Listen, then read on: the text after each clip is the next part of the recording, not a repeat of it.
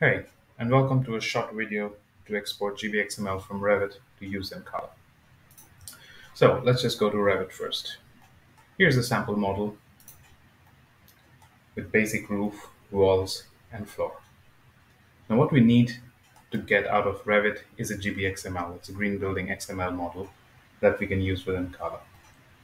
So one of the methods to do that is first we go to level 0 or your floor plan, and then we establish rooms. Go to the architecture tab, select rooms, and create a room inside your building. Now this room is going to enable us to create an analytical model, which is also the thermal model of your building.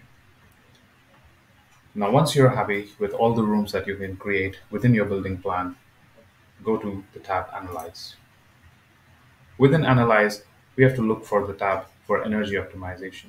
If it's not available, try to find it in the settings and enable it that it's available on your room. In this tab, first thing that we need to do is change the energy settings. So by default, it would be at use conceptual masses.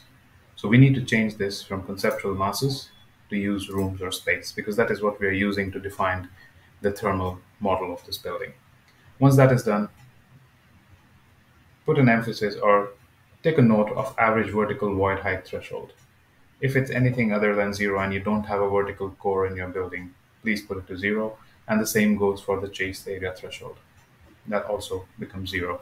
It doesn't impact our calculation, it just gives a better and a cleaner GBXML model. Once you're done with the base settings, let's go to the advanced settings in the other option and click Edit. Here, we have to take a special notice of what quality of model we are exporting. So within the tab Advanced, go to Export Complexity and set it to Complex.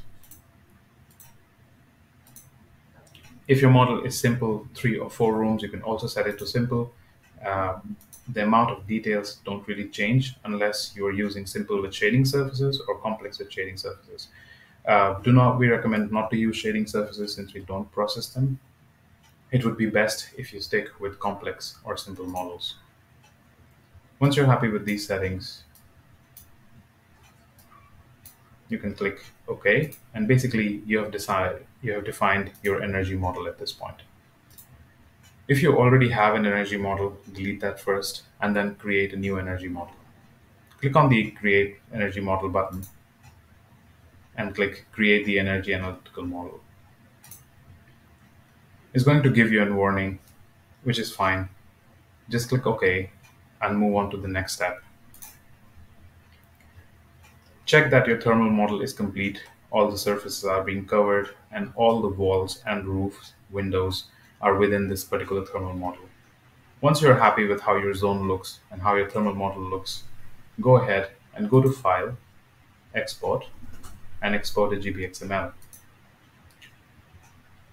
Pay special attention here and select the second option. Since you remember that we created a room to create a thermal model, we are going to use the second option, use rooms, spaces, and elements to define this particular thermal model.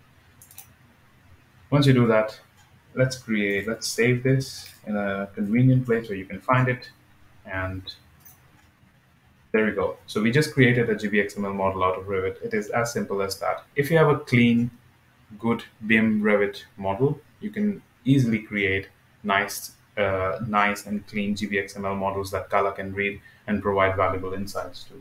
Now for the next step, let's go to CAALA, go to Building Optimization, select the project that you're working on, and select the option Import GBXML Data. Once you do that, let's go to A01, the one that we just saved, and let's open that.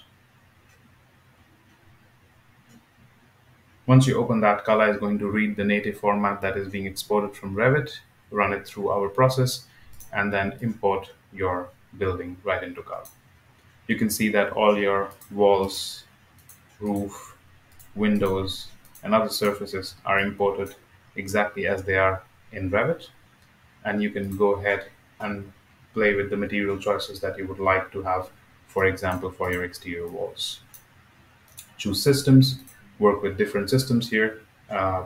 If you don't want to engage in Advanced calculation, you can select any of our linear regression based TGA systems, and that would give you a good estimate of how much energy you would be consuming, how much energy you need, and what would be your primary energy demand. Along with this, you also get a detailed embodied energy count for each layer in your building. This makes it really, really easy to identify which of your materials are more polluting. Now, this can be repeated for almost any complexity of model as long as they're exported the right way from Revit.